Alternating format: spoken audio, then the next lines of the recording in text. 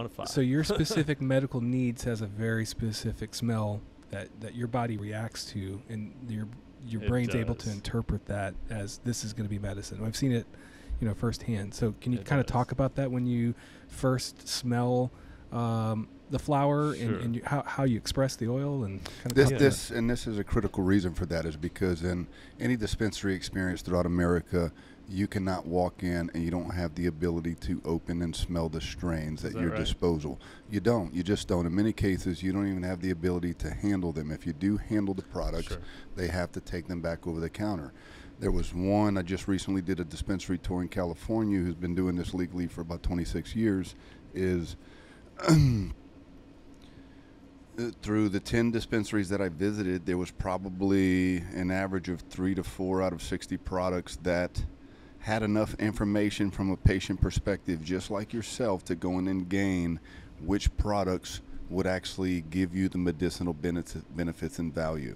Sure. And so that would be the first line of observation, and I couldn't find that. There were certain things that I had to be specific to look for. Yeah. What is the major cannabinoids, right? Yeah, What is THC? What is CBD? You're putting a lot of trust in the person that's behind the counter. That's and, right. Back, I guess, for me, I left before coronavirus and all this stuff happened in Denver. We kind of left Denver because of all that and the restrictions that were on driving and whatnot. So we just came down to get away basically from all that, and happened to just like move down here and never looked back. Sold our house and left Denver. But at the time, you could go into dispensaries. They were lined up on the top of counters, and you could literally twist the top off of them and smell each one of them. When was that? From January up to, What year? 2019. Wow. Where?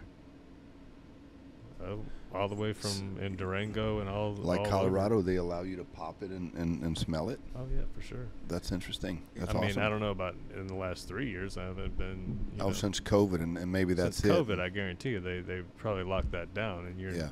it is what it is. out of the 100 different strains 500 plus strains you've ever smelled or looked at or tried, how many of those fit Doug's needs? Sure. So it's very few, because the thing is, I have like an array of symptoms, upwards of like 15 or 16 symptoms. So when I go in and I'll smell a certain strain, and I'll open the top of it and it's fresh and I can smell it, I can tell right away if it's going to take away my nausea, or if it's going to take away like that relief as far as I can breathe a little bit. Actually just the fragrance of it almost gives me relief, just by smelling it.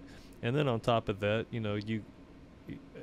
from my perspective and point of view, when I was out there, and even if today what I was going to do is, go through the different dispensaries, get the smallest amount that I can, smell it really nicely, smell it to really to see if it's going to, first of all, take away that watery taste, because that automatically is like, if I can smell it right away and it takes the watery taste out of my mouth, I know it's going to be effective as far as that, but I don't know if it's going to help the other 15 or some odd symptoms. What do you mean by watery taste? Like when you're about to throw up, when you're about to vomit, your mouth produces this watery, water in your mouth, because Sure. it's going to help you get it out, I guess. Pre-vomit. Sure, I guess.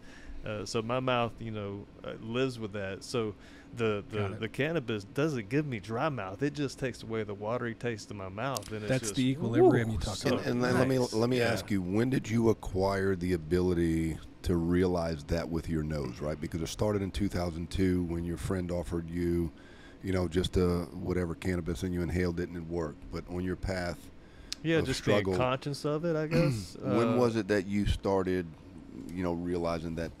Was it I mean, probably in 2016 or so, and so fairly recent, given a sure, yeah. 19, 20-year struggle, Oh yeah. and that's within the Well, last and I didn't have 5 to to. 6 years. I didn't really have to before that. You know what I mean?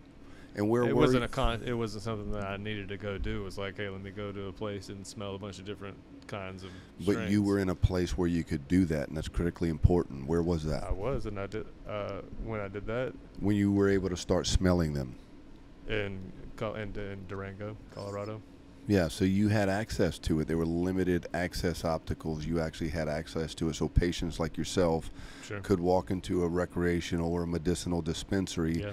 and have access to sample and smell those strains that work for you. Oh, absolutely. How much burden did that take take off of your life to Oh have? my gosh, there was no stress in it. I mean, it was like not really. Not only did it not, it took away stress, right? It didn't just like ease the stress. It like It gave you a lifeline. it gave me a hope a little bit. Where Yeah. I was like, man, Yeah. okay, you know what? So if I do run out and I'm down to Boom. this, I can Yeah. I can go in here and I can go smell. Bingo! I got Yeah. one that at least is gonna take away this. Hopefully, it'll help with some other ones. You know. But what I not mean? only this, just like a pharmacy in your neighborhood, if you establish a relationship with the good bud tender, right, and they Sure. know who you are and they know your needs, and you can help Symptoms. shape the conversation of their Yeah. consumer habits and say, hey, look at the TAC, right? Look at the difference between and the diversity between the major cannabinoids, minor cannabinoids. Get something with high terpene saturation, right? Sure.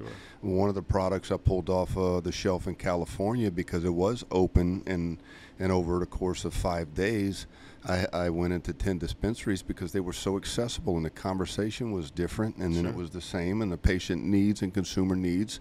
And were not once all do they the same. say weed, marijuana, cannabis. Even they say medicine because that's really at the root of it what it is.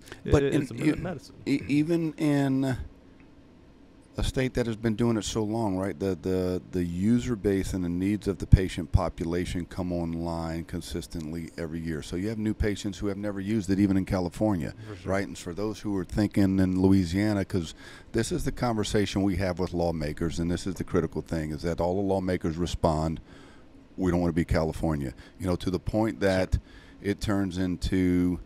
I found myself. And I went to, the Veterans Cannabis Summit in 2020, just before pre-COVID, and this is a state has been doing it for a very long time. In Louisiana, we don't talk about it. This is not a common conversation. You don't say marijuana out loud, Yeah, right? And so I go and I see some of the conversations that are being had, but most importantly, I see the conversations that are not being had, right? Because the voices are not being heard by patients in need because there is easy access for consumers to access through recreational or medicinal needs. But I think what you're going to start seeing as these states start coming online is that even those recreational users are using for medicinal needs, right? Managing the chronic pain, managing the eating, the insomnia, managing the stress, the eating, sleeping, digestion, memory, emotion, arousal, a lot of those things. And by empowering people, by enhancing their education and how to integrate cannabis as a performance enhancer, to integrate themselves back into a functional society, or to enhance performance of where they currently are, empower them by educating and guiding those experiences and having real conversations about cannabis. And There's no doubt.